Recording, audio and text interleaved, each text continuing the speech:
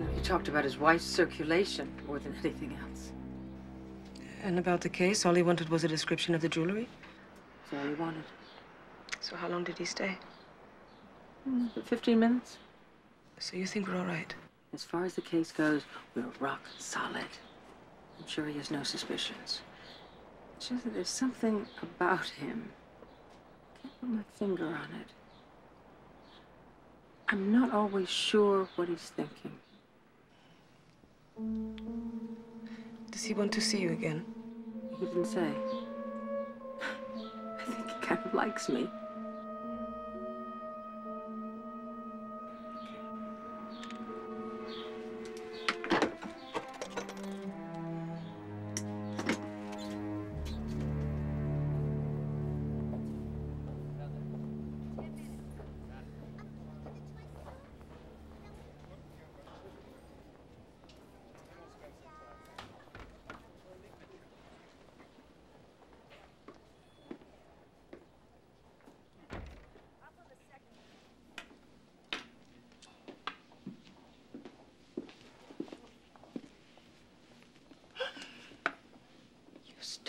Me.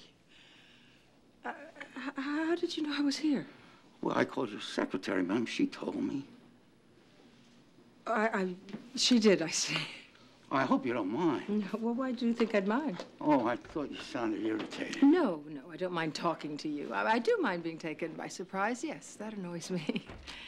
You should ask first. Now, how can I help you? Oh, there, you see, I do like that about you. You're level-headed. I'm sorry, I don't follow you. Well, other people, when I show up unexpectedly, right away, all excited. Oh, boy, good news. You caught the killer. The case is solved. You understand. It's not so easy. I'm not naive, Lieutenant. I do appreciate how difficult your job is. Well, that's what I mean.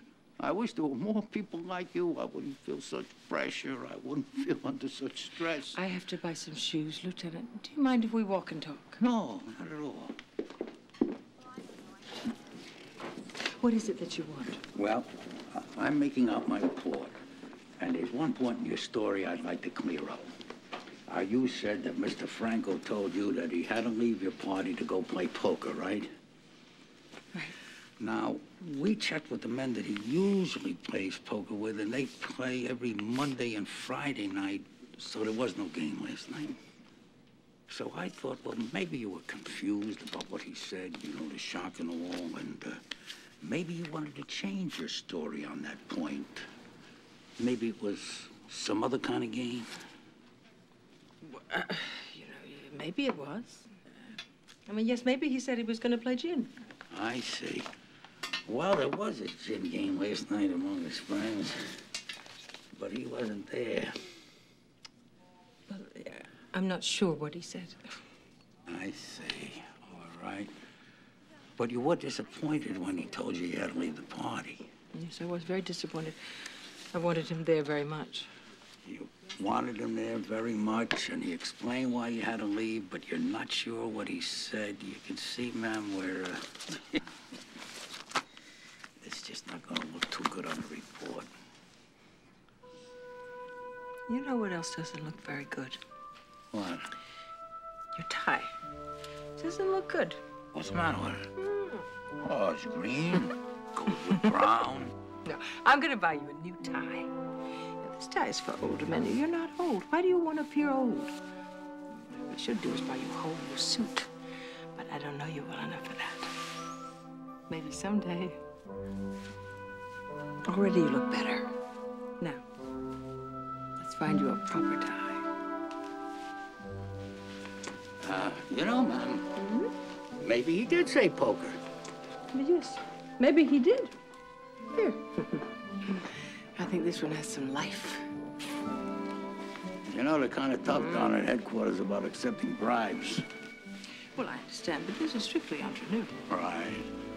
So, what I'll do, ma'am, is, I'm gonna put down poker. I'm taking this tie. Put down whatever you think best. Anything else? No, not at all. Could I have my old tie back?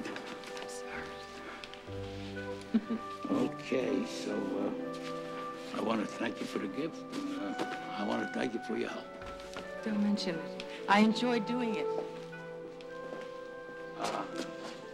I would never do that to you. What? I would never lie to you. If I wasn't going to play poker, I would tell you the truth.